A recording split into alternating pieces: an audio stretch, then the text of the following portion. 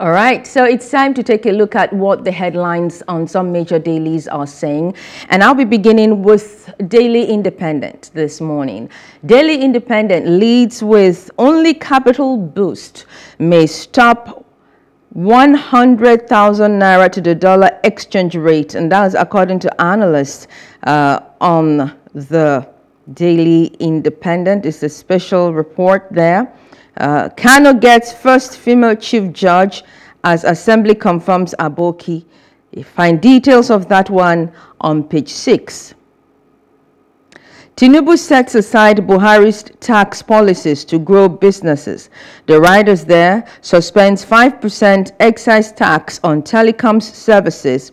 Import tax adjustment levy on certain vehicles.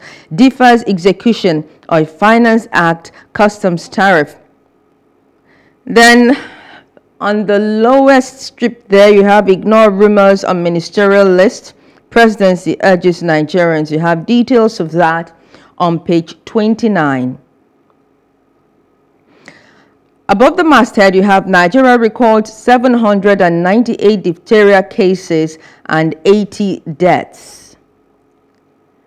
Right beside it, you have Abba Kyari remains in custody despite court admitting him to 50 million naira bail.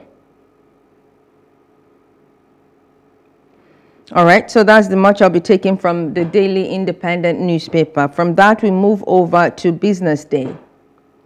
And Business Day is leading with Tinubu eases throttle on taxes. Charges on vehicles, beers, phone calls, others on hold. It's a major headline this morning. There's a second newspaper that's headlining this. And then from that you have Naira windfall for oil firms as CBN lifts dollar restrictions. That's on the masthead of the Business Day newspaper.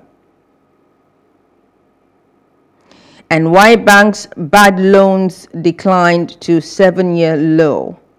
Those are the three headlines on the front page of Business Day newspaper. And from Business Day, we'll move over to the Guardian newspaper, which leads with advocacy for pay on death law heightens as unclaimed funds near 1.3 trillion naira. It's their big story, and it's on pages 4 and 5. Advocacy for pay on death law heightens as unclaimed funds near 1.3 trillion naira.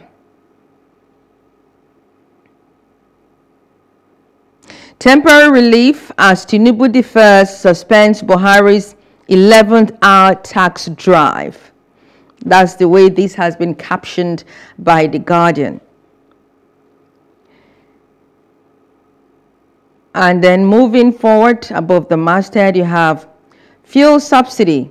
Doctors want 550% salary increase, threaten strike July 19th.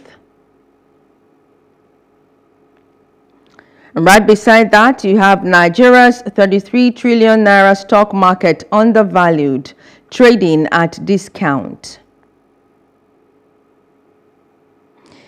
And we go back down again on the Guardian newspaper, just going back and forth there with so many things that, just cannot be ignored on the face of the Guardian newspaper. You have asset declaration. Court grants Abba Kyari 50 million naira bail. You have Kano Anti-Graft Agency invites Ganduje for questioning. All right, that's the much you'll be taking from the Guardian newspaper. From there, we'll move over to Nature News. Nature News is raising the alarm. Imminent flood. Senate urges federal government to construct dams, mitigate risks. Page 3 is where you have details of that.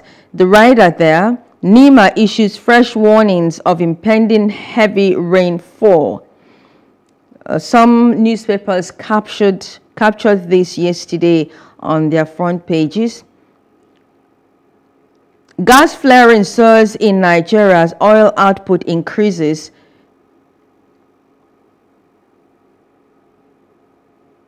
It started on the front page but continues on page 3 on Nature News. President Tinubu's suspension of plastic tax raises concerns over environmental impact. Page 5 is where details of that is.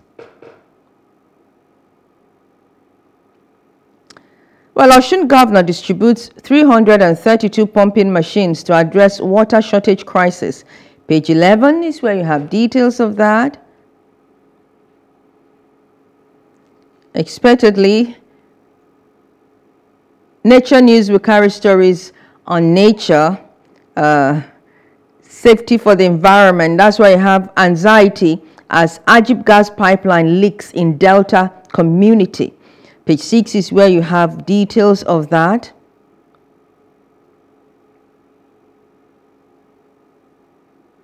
Okay, nature care. What are they talking about today on nature care? Healthy weight management habits. If you want to watch your weight, you want to know how to manage your weight and have healthy weight, go to page 15 of Nature News to get details on how you can keep a healthy weight. All right, so our analyst is standing by and it's time to unveil him. I'm talking about our Friday analyst, Mr. Jide Johnson, Chief Lecturer, Nigerian Institute of Journalism. He's joining us from Lagos here. Good morning, Mr. Johnson. Good morning. Actually, I'm joining you from Kaduna. Whoa, you traveled. It's a pleasure. Yeah, I'm in Kaduna for a program. So good morning to our viewers. Good morning. In Nigeria, and good day to our viewers all over the world, depending on their time zone. It's a pleasure to be with you. Oh, it's a pleasure to have you. What's the weather like in Kaduna this morning?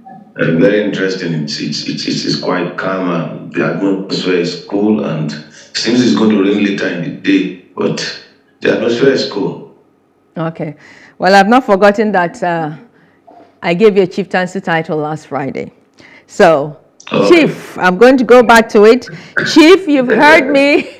You heard the headlines this morning. So I think we should start with this one that's been captured on almost all the front pages this morning. Tinubu sets aside Buhari's tax policies to grow businesses. And I'm taking this one from the Daily Independent. The writers there suspends 5% excise tax on telecom services, import tax adjustment levy on certain vehicles, and defers execution of Finance Act, customs tariff. Let's start with this. Well, what the president has done is just to delay the implementation of these policies and put in place towards the tail end of the Buhari's administration. At the end of the year, by September, I think those tariffs will come in effect. I think the thinking behind the president suspending this is, one, the effect of the removal of subsidy and the consequent effect on the disposable income of average Nigerian, and then the double-digit spiraling inflation that we are witnessing, because it has become pretty difficult for an average Nigerian to survive since the inception of this administration as a result of the removal of subsidy and the inability of government to come up with immediate palliative measures to ameliorate the effect of the removal of subsidy. Because Nigeria is a monoproduct economy. The entire economy of Nigeria is dependent on oil for our transportation, dependent on oil for the running of our businesses. Most small and medium scale enterprise run on fuel. So that itself added to the overhead cost, which invariably affect their return on investment and their bottom line. So what the government has done is to see whether in the next 3 months there will be a journey. The last quarter of 2023, probably there will be some cushioning effect that will have been put into the economy before government begins to draw these various taxes. What I disagree with is the way the newspaper have framed this story. Because it does sound okay. Tinubu Buhari taxes, and the media should should have gone beyond this primordial sentiment and set the record straight, particularly the print media, which in most cases set the agenda for others to follow. Why label the taxes and Tinubu Buhari taxes? And then, besides, all of this problem could be solved. Executive order, like I tell people, like I also know, executive order are just lazy approach to governance. Lazy approach to governance in the sense that if another president comes in, it could render your executive order useless. Or if you have stakeholders going to court challenging those orders, the Supreme Court might rule that the president does not have the power to do what he has done. You've seen what happened in America with the student loan. And so the easiest way to public policy is for you to come up with laws, enabling laws, pass the bill with respect to that. So what the Tinubu administration has done is to score a quick political gains with the Nigerian people that when we understand your suffering, we understand the challenges you are facing, this burden that was imposed towards the tail end of Buhari's administration, we are going to suspend it, but at the later point in time, we introduce this policy back. Yeah, so rejoice with caution. In other words, yeah, rejoice with caution. Just wait till September. All right, so let's move on now. Still on the Daily Independent, only capital boost may stop 1,000 naira to the dollar exchange rate, and that's from analysts. Yeah, you know, when the president came up with his policy statement with respect to unified foreign exchange market, and that the whole place will be opened up. The whole place will be opened up. That the forces of the market will determine. The forces of the market will determine exchange rate. What the exchange rate is. You must back that up with your own internal mechanism into your own internet. It is based on the forces of demand and supply. If there's too much demand for it, definitely it will shoot up the exchange rate. So what we require is for government, particularly government, to inject in a lot of capital into the economy to make a lot of direct investment into the economy, either by encouraging foreign direct investment or by providing avenues for local business investment to inject funds into the financial sector. It's still early. It's still early. There is no doubt that you witnessed this turbulence, because what you have was a regulated approach, a semi-controlled approach. Now you have a free fall. So initially you have a free fall, and when you have this free fall, at the end of the day, Naira will find its appropriate value with the dollar, and when it finds its appropriate value, that's when we begin to know what to do in order to grow our economy. Because when you grow your economy, you grow the strength of your local currency. The exchange rate of your local currency to other currency will be boosted based on your own production capacity, based on the growth of your own local economy, based on the state of the rate of export to import, and those are the things that will ultimately increase the value of Naira. What we have had in the past is the arbitrary value of Naira, which has not helped Naira. So this will give us a true state of what Naira is and a true state of what our economy is, and it will give us the indication where we needed the right injection, the various sectors that we need to improve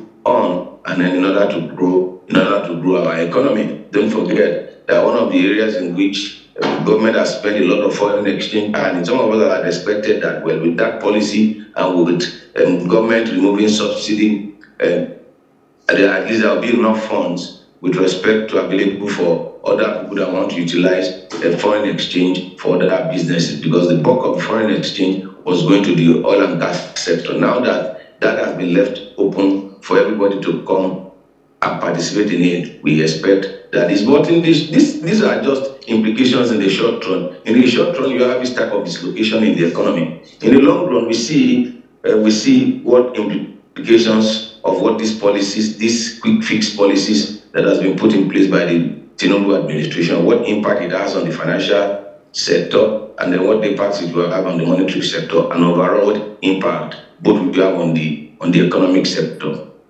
Yeah, but you know, good as it sounds, market forces will determine, and in the long run we'll know ultimately what the real value of the naira is. But it does sound scary, doesn't it, to think that the naira will get to as weak as 1,000 to the dollar, doesn't it? Yeah, if you look at the number of loans we took in the last 8 years, the loans we took in the last 8 years for infrastructure, left, right, and center, the much glorified infrastructure, you understand the implications of those loans on our local economy and on our currency. And then you also look at the various policies introduced by the central bank and the various investment we have made in terms of changing our monetary policy, the naira redesign, the e-naira, all of those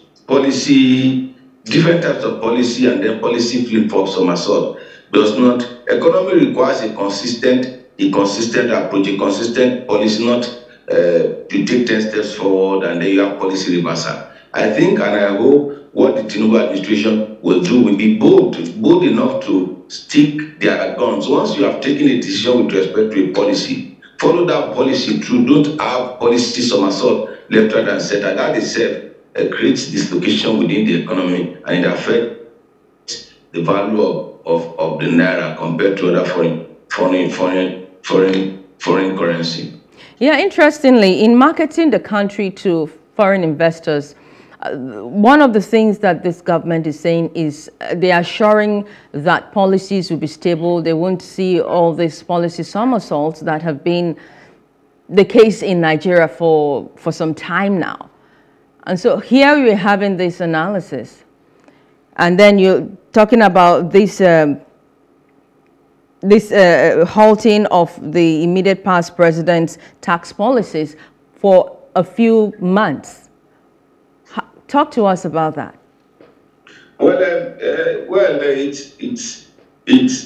think that the president and his team had also expected that the president by now should have formed his cabinet, coupled with the kind of pedigree he has and the kind of image that has been created for him as a consummate businessman and also a consummate politician and a renowned administrator that have built men and have built Lagos, who have thought by now, more than a month after his administration, you have your cabinet in place, because that itself also pushed the economy. When you put in place your team, your economic team, that itself sends signals across the length and breadth of Nigeria and across the business community, across the international financial community and international community that yes, we are ready for business. As of now, you have a cautious approach to governance in the sense that the permanent secretary does not have the political, they only have the administrative power, and then there's no current policy that has been formed, and ideas are now coming from other people to help the president in shaping his economic policy or implementing whatever policy he has to that effect. So when you see some of these, what we have seen in terms of the direction that the administration has taken as stopgap measures. Stopgap measures in the sense that, okay, you know what we are going to stop? We are going to stop subsidy. So what are the things that you put in place to ameliorate the suspension of payment of subsidy or removal of subsidy payment forever? Okay, what are the measures you are putting in place to address the issue of, okay, we are floating a unified exchange rate. There's no more parallel market. You go to the bank, you trade, you bid for it, and the forces of the market will have control over it. It is the same thing with which government has done with this various form of tax and suspension of this tax, delayed introduction of taxes on the telco tax, which the former Minister of Communication and Digital Economy was much more interested. It was much more interested in, and the one on cars and the one on other things. So as far as this issue is concerned, the president needs to put his economic team in place, study what has been done in the past, and then come up with a comprehensive, because what we are witnessing are just some few people that are close to the president and probably his recently appointed advisors that are giving him the direction to what they have taken. And for me, it's still a stopgap measure. We need a full-blown policy to address this issue. And this is what I tell people in public office. Whether you like it or not, you are marking time. Nobody is going to hurt. You are elected for a period of 4 years. And then you are required, since the election took place in February, the winner was declared in March. Within that period, you should have been able to identify those that you want to run your government with. And then why do you think it's taking him long? I mean, just as you are saying, I thought Emilekon, the minute he was sworn in, he would have hit the ground running, letting us know those who he's going to work with. Do you think it has to do with him waiting for the outcome of the cases at the tribunal? No. I think it's one, the composition of the National Assembly, the election of the principal officers of the National Assembly is a component part is one of the major reasons affecting that. And then you also consider the complex nature of our society with respect to different types of interests. But I think that as the national leader, as the acclaimed national leader of the party, before he assumed the presidency, he will have a reign on the whole of the party, knows who he wants to relate with. And by now we should, because that itself will help his administration, that itself will help the economy, because it will send the right signals to those. Because if I want to engage in business with the federal government now, let's say I'm a foreign direct investor, who do I relate with? Who do I relate with now? The permanent secretary? That's a very valid question. So it's important for him. That's why you see there's a particular story, because there's been a lot of speculation. That's why there's a particular story that we are told to ignore by his special advisor on communications and strategy and special duties. That we should ignore whatever list we are seeing, that when the president is ready. You see, we want the president to be ready from day one. That's why you will do our election 6 months, almost 4 months before the swearing in, and then the winner was declared 3 months before the swearing in. So by that, we should have been able to put in place the cabinet. It's very, very important. We are just counseling the president. Not every single day will be added to his tenure if eventually is the certified elected president by the Supreme Court at the end of this tribunal. So if he's waiting for the tribunal to decide, he's cutting short his own tenure of presidency, because what you have, those days will not be added to it. By May 29 next year, if he's still the president and he wins re-election, he will be sworn in for a second term. And if he's the president, he lost the election by next election in 2027, no single day will be added to it. So I tell people this: tick, say the clock, tick, tick. What you have to do quick. So you are elected, you've offered to be the president, put in your cabinet, set the ball rolling, because this set the right signal. It's like you are establishing a TV station, and then you just establish this. You got the license, you said you start, you know the date of your operation, and you didn't get the needed personnel that you require to function. When we don't put up the cabinet in place, government is not functioning at 100%. That affected Buhari's administration. In his first term, it took Buhari almost 6 months before he came up with his cabinet. And that's what instructed the National Assembly, the National Assembly, to pass a bill that became an act that within the first 60 days, and I think that there's a need for us to revisit this particular issue. Within the first 30 working days, the president and the government should be able to come up with their list. The more you delay on it, the more you have a lot of political interference. I think the president does not want to offend some people. There are a lot of interests that are battling for to be in the cabinet. As far as I'm concerned, he should not put former governors in his cabinet. They've been executive at the state level. At least he should look for fresh hands with fresh ideas. And of late, we've seen so many strategic visitations, so many strategic visitors to Aso Rock. So all those former governors, former Senate president, former this, former that, tripping to Aso Rock. All those that have run their state aground, that have run the economy aground, we've seen the result. All of us are complaining about the last 8 years, like we were complaining in 2015 the last 16 years of PDP. And so we have seen the capacity and the capability of all of these elements, and then get fresh hands, get square peg in square holes and round pegs in round hole, and get moving. You have been elected as the president by the people, so you should understand that the people are waiting for the deliverables of democracy. The more, we said delay is dangerous, and then in judicial parlance, say justice delay is justice denied. And so in public governance, delay is denying the people what they require for survival. Just yesterday, with my analysts on the show, we're saying we hope that President Tinubu is not one who will be seeking to be politically correct, but one who will put Nigeria first and do what is needful to push the country forward.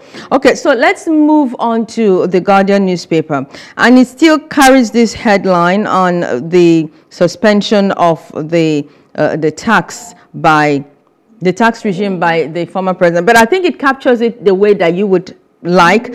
Temporary relief as Tinubu defers, suspends Buhari's 11th-hour tax drive. This sounds more apt, captures it more aptly, right, in your opinion? Yeah, it's just the suspension, and I think that to a large extent, Guardian seems to be the newspaper that give the readers and the audience the right perspective to the story. So it's just temporary suspension of what government is going to do. Like I said earlier, when you use executive order, is a lazy approach to public policy. The right route to public policy is to have an enabling act. If even with this suspension, if somebody should go to court and challenge it, and the court in its wisdom sees the action of the federal government either to be an infringement on the rights of the citizen or an infringement on what should be the responsibility of the state or the local government, I think that will be thrown out by the court. One of the areas which I'm hoping people will go to court is the issue of the VAT, and then that government said is going to collect from, federal government said is going to collect from market women and the rest of it. As far as Nigeria is concerned, the issue of market has nothing to do with federal government. The issue of market has nothing to do with state government. The issue of market has to do with the local government. The responsibility is the responsibility of the local government. A part of their revenue for the local government in Nigeria, from a historical point of view, based on the 1976 Dasuki reform, which was the first attempt for us to have a unified local government structure in Nigeria. Taxes are meant to be the responsibility of the local government. Even advert rates are meant to be the responsibility of the local government. Outdoor advertisement are meant to be the responsibility of the local government where they generate their revenue from.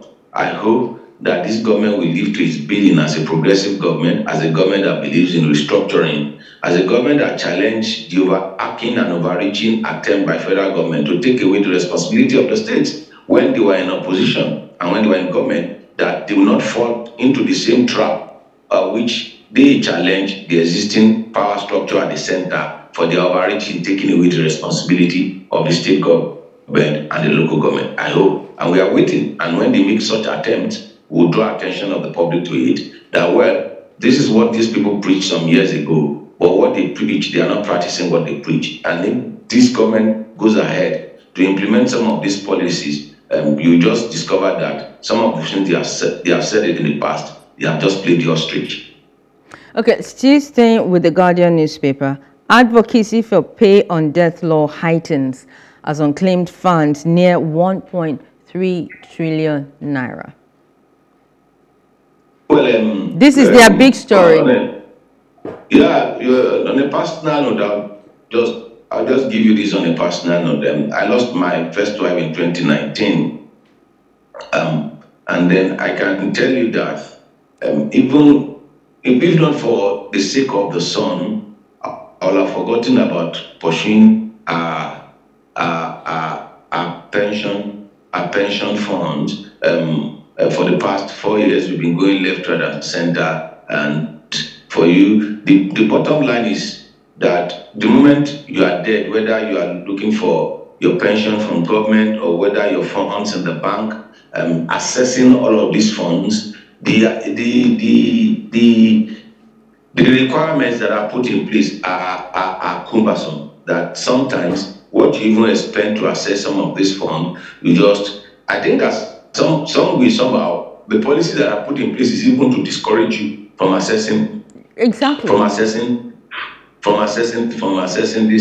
this particular fund. We're in a situation whereby what you want, I'm just saying hypothetically, you want to collect 500,000 and you have ended up spending 350,000. You look at yourself and say, what's the essence of me going through this route in order for me to assess, and the time and the energy, if it costs everything, it does not work. I think there is a need for us to review some of these laws that make it very, very difficult for people to access their own money. Their own money. I tell people this. It's the same thing you experience. It's easier for the bank to collect. Look at the process with which the bank collects money from you. Look at the process with which the government collects money from you. And then look at the process you go through to collect money. Collect your own money from the bank, and then the process you use to collect the deliverables of the democracy from the government. So hopefully there will be reforms. That's the essence of having National Assembly. That's the essence of having State House of Assembly. Otherwise, there won't be need for us to be electing new members of the National Assembly every 4 years. Because as issues are coming, you look at those issues to address those issues in order to make life better for the citizenry. And that's why you have elected representative. I hope the National Assembly will look into this particular issue, and the needed policy trust will be provided in order to ensure that life is made at ease for every Nigerian. Indeed, I join you in having that hope that the 10th National Assembly will deliver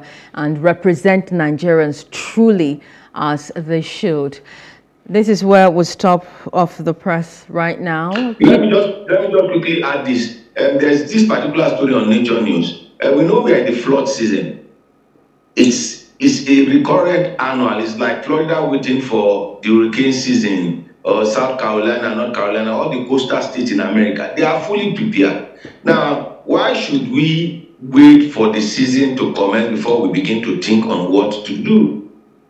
It's important. And then a situation whereby you see the Senate is urging federal government. I think there are a lot of illiterates in Nigeria. The federal government is made up of the judiciary, the legislature, and the executive. But when you talk about, in this instance, it might be that the Senate urges the presidency. The presidency symbolizes the executive. The Senate itself, on its own, by the power conferred on it, can make laws to address this issue. The Senate and the House of Reps has the power over the annual appropriation bill that turns to the Annual Appropriation Act. Well, once it is signed by the president, and if the president refuses to sign, 2/3 of the members of the National Assembly can override the president on that matter. So they can make budgetary provisions instead of padding the budget with juicy contracts for themselves as constituency projects. They should look at this developmental project and include it in the 2024 appropriation instead of urging the federal. It's an irresponsibility on the part of those who have given responsibility to make laws for the good of the society, to be expecting the executive to execute laws that they have not made. I just want to clear add that. No, it's good you did that. I just didn't go to it because of time constraints, but I'm glad you did that. My analyst yesterday also touched deeply on that, saying that these are things that we should have taken care of decades ago to avoid a situation where every year we find floods taking the lives of Nigerians and destroying their properties. Thank you so much, Chief Jide Johnson, for your time again on The Breakfast. It's a pleasure to be with you, Her Majesty. Thank you for the chieftaincy. Chief Jide Johnson is the Chief Lecturer, Nigerian Institute of Journalism in Lagos, but he joined us this morning from Kaduna State. Okay, so we'll take a short break and come back and give you our very first hot topic on The Breakfast this morning. Do stay with us.